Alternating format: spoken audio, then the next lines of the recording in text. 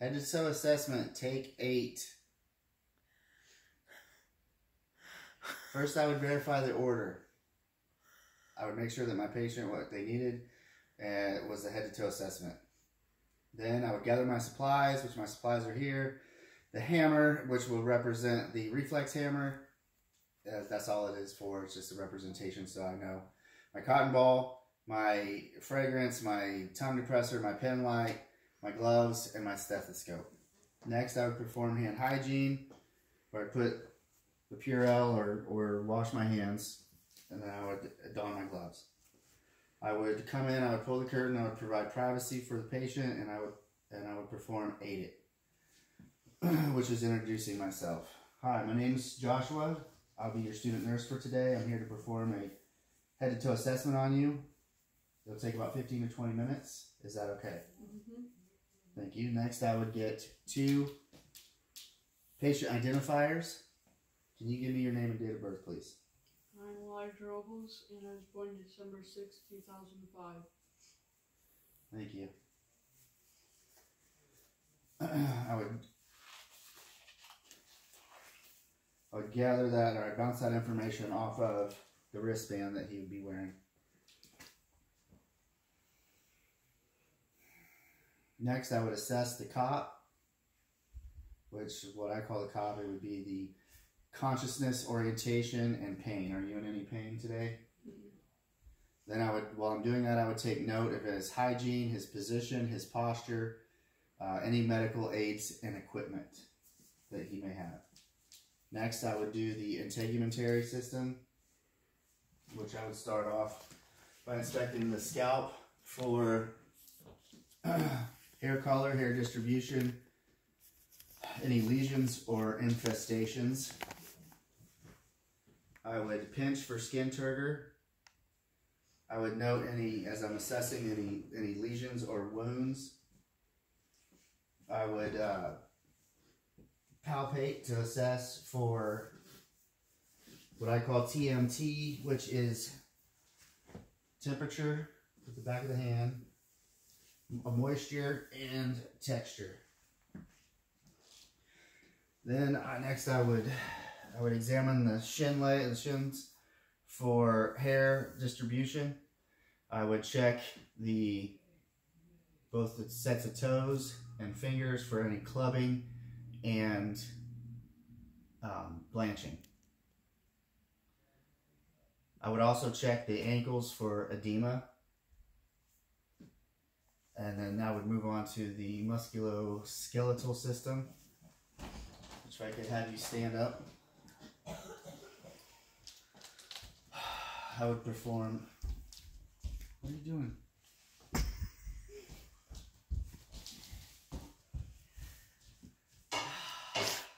I would perform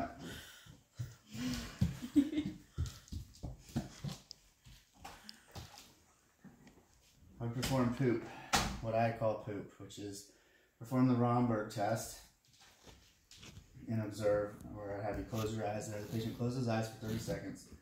I'm not going to have you do that, you're good. Then I would have him walk. I'd observe his gait and his balance by having him walk on his regular walk, a normal walk, his head to toe, heel to toe. I'd have him walk on his toes, and I'd have him walk on his heels. After that, I would observe and palpate his spine. Could I have you bend over and touch your toes, please?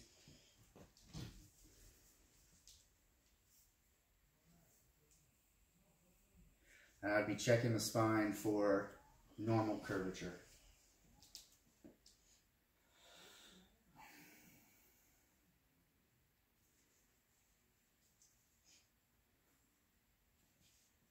Give me a second here. Muscle strength. I would test for muscle strength by having you resist. Push down. Lower your hands. Resist. I would do the same thing bilaterally with the legs. I would also check for range of motion. Can you stick your arms out? Can you put them behind your head? Can you spin them in a circular motion? Can you stick out your leg, the other leg? Can you spin it? Can you spin the other leg?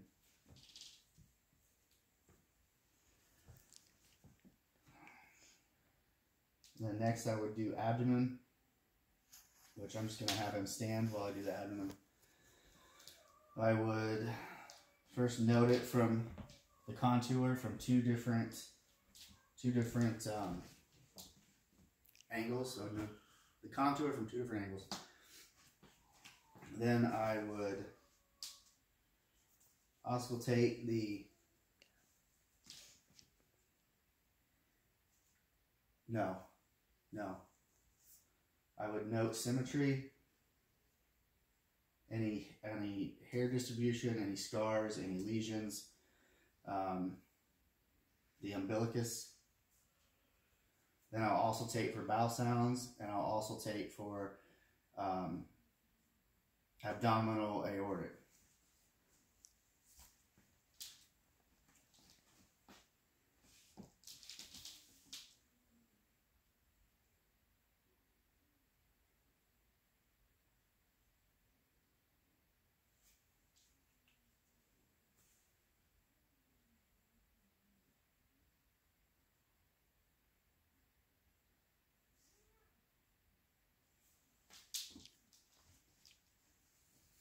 Then I would check for a hernia around the umbilicus area.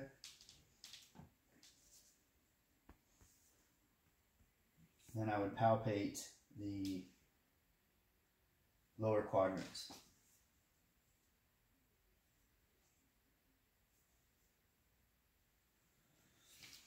And I would be checking for any abnormalities. And I would do the same thing in the back.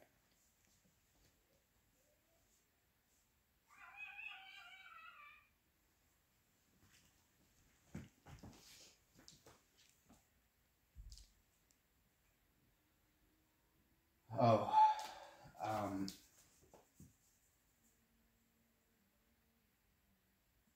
during the palpation, I'd be checking for rebound and tenderness. And you do that by knocking. You do this in the back as well for the kidneys. Next would be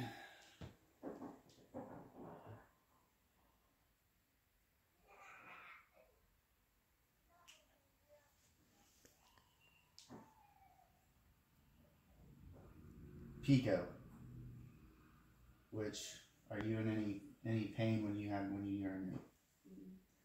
Do you have any incontinence? That means control of your bladder. Wait, what? You have control of your bladder. Yes.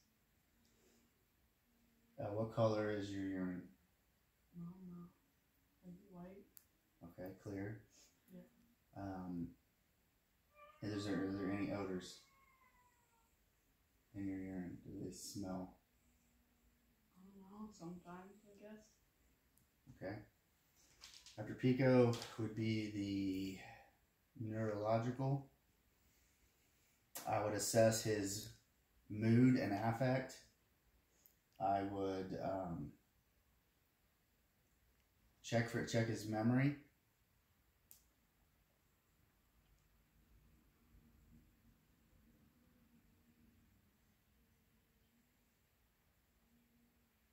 Do you remember what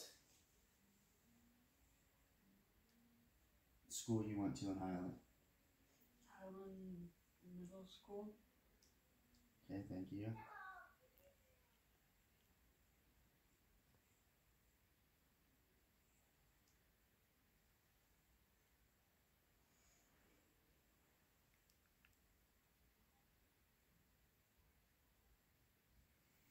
Okay, then I would assess the 12 cranial nerves.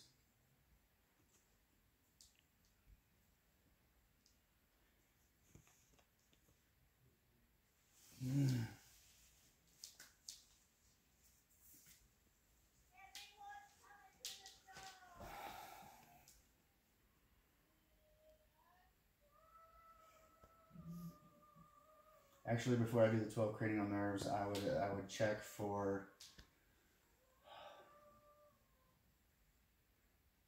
upper and lower limb, or upper and lower extremity coordination. So can you do this on your thighs? Can you run your heel up your shins? Do the other one. Okay, thank you. And then I would assess the 12 cranial nerves, which would start with the olfactory, which would be the smell, the fragrance. And that is not open. So, what do you smell? Plastic. Kind of orange. It's supposed to be orange. It smells the lead. Gotcha. It smells like a doctor's office. Second would be the optic, which the optic would be the smelling. So if I could have you cover one eye, and this is where you would read the sign with the big E on it at the eye doctor's office. Okay, you're good.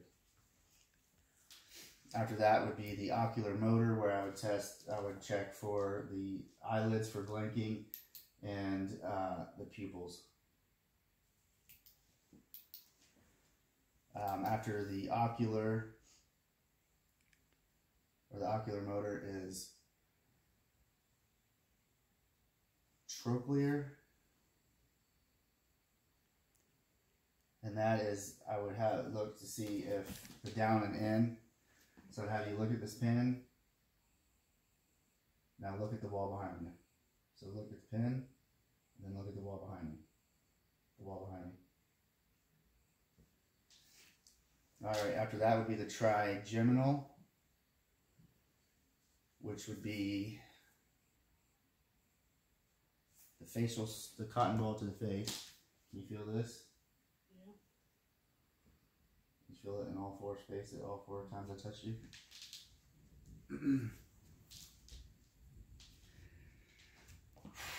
That was the trigeminal. Abducens, which is the cat whiskers. Can you follow my pen with just your eyes?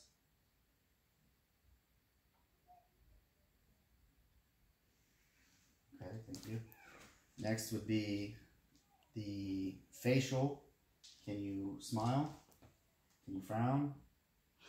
It's weird. Can you puff out your cheeks? Okay. After the facial would be the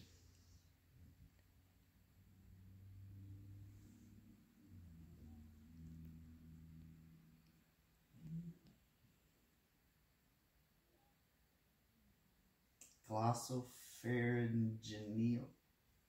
I'm not sure how to say that.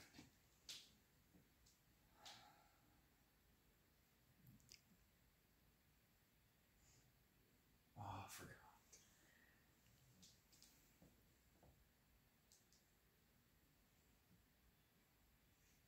Anyways, let me... Gag reflex. This is where I would check his gag reflex, open up, say ah, and I would push this in there just enough. I'm not gonna do it. But after that one would be the acoustic, which the acoustic would be, can you repeat after me when I whisper? ABC. And I would do that bilaterally. After the acoustic would be the vagus, and the vagus is the swallowing. Can you swallow? Okay. After the vagus comes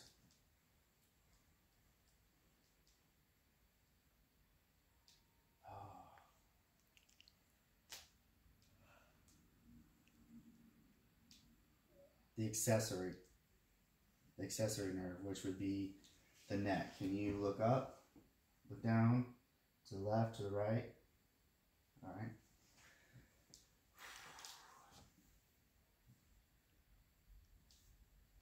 after the accessory comes the hypoglossal.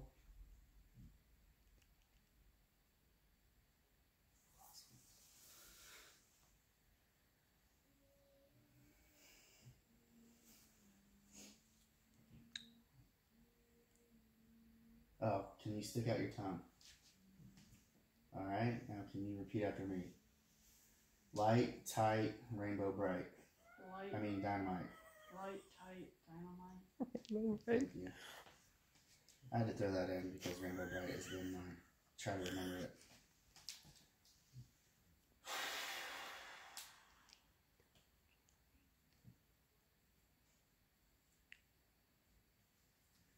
Okay, said I wasn't going to use this, but I'm going to use this now. Next would be if I touch with this side, I want you to tell me sharp.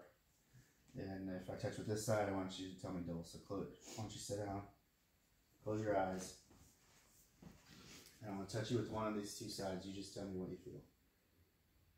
Sharp. Sharp. Dull.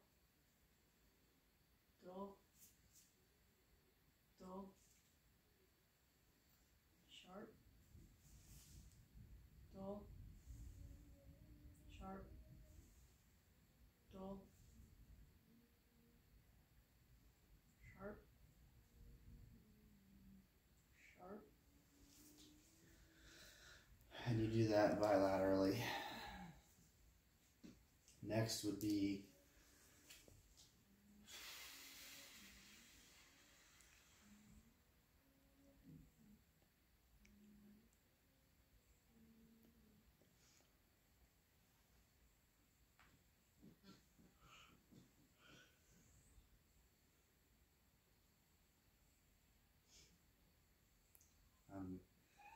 I'm brain farting here.